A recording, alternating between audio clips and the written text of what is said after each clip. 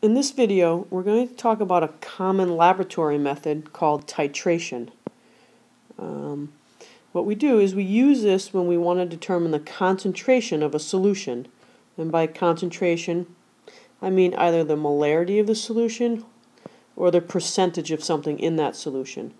Finding the molarity of a solution is called standardizing the solution. Okay, so if we have a standard solution, it means we know its molarity. If we're standardizing the solution, we're trying to discover its molarity.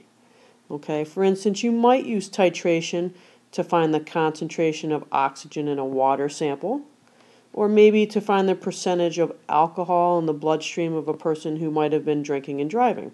You would never do that, of course, that would be horribly wrong. So the setup for a titration, you have a burette. Now you probably remember during the measurement lab we looked at a burette and learned how to read, the volumes of a burette. But in the burette you put a solution called the titrant. Okay, it's the thing you're adding. And in this Erlenmeyer flask you put the solution that needs to be titrated.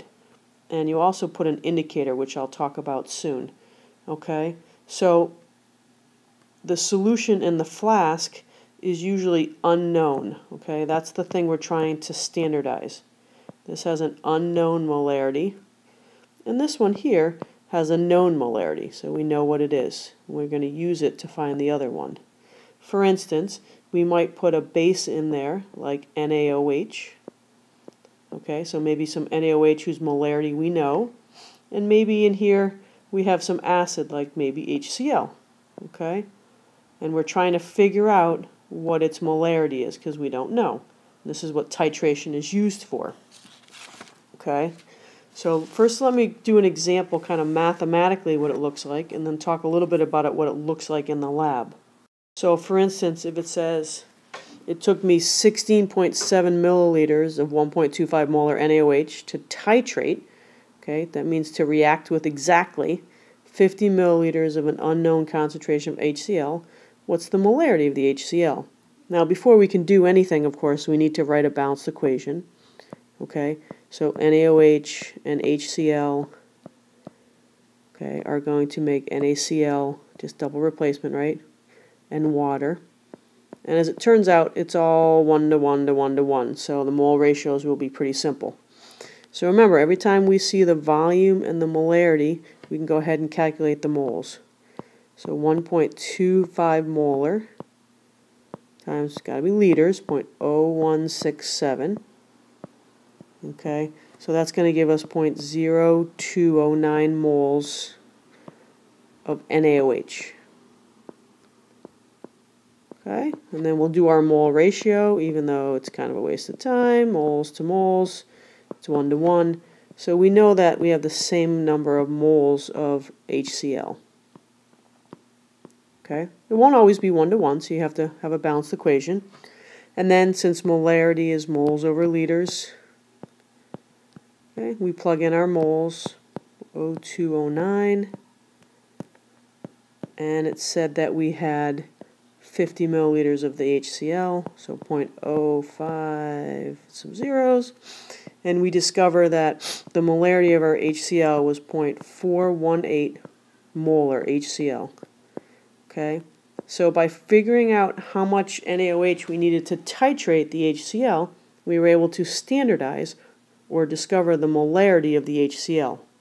Okay, well, when we did this reaction, how in the heck did we know it was done?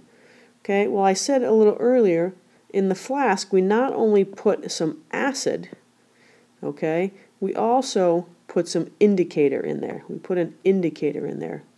The indicator that we'll use for an acid-base reaction is called phenolphthalein, which is oh so exciting to learn how to spell. Okay, phenolphthalein. Most indicators are one color if your solution's acidic, and a different color if your solution's basic. Phenolphthalein's cool because when it's an acid, it's colorless, and when it's basic, it's this bright, bright pink color that you couldn't possibly miss. So what happens as we add NaOH, right, from the burette into our flask, we're going to see a little bit of a pink color as it hits the indicator and turns pink. but as we add the NaOH, it reacts with the HCl, so the color disappears. I add some more NaOH and I see a pink color, but then the NaOH reacts with the HCl and the pink color disappears. You do this for a while until eventually, when they add the NaOH, there's no more HCl left. So all you have now is the products and a little bit of extra NaOH.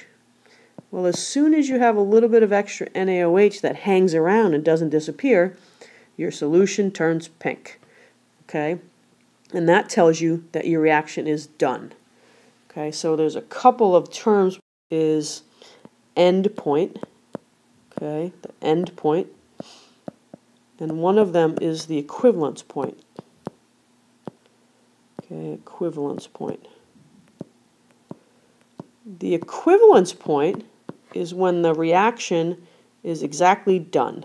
Okay, the reaction is done. In this case, when I added exactly the same number of moles of NaOH and HCl, the reaction was done. That's called the equivalence point. The end point is when the indicator changes color. Okay, indicator changes color. Now, hopefully you can imagine that we want the end point and the equivalence point to be the same. Okay, we want the indicator to change color when the reaction is done. And this can happen as long as you choose the right indicator. Now, for the most part, I'll tell you which indicator to use, but later in the year we'll learn how we can pick an indicator that works well. So that's a titration. That's an acid-base titration. You can also do it with a redox reaction, which we will do in lab. So we'll do a titration pretty soon, and you'll get to see this how it works out.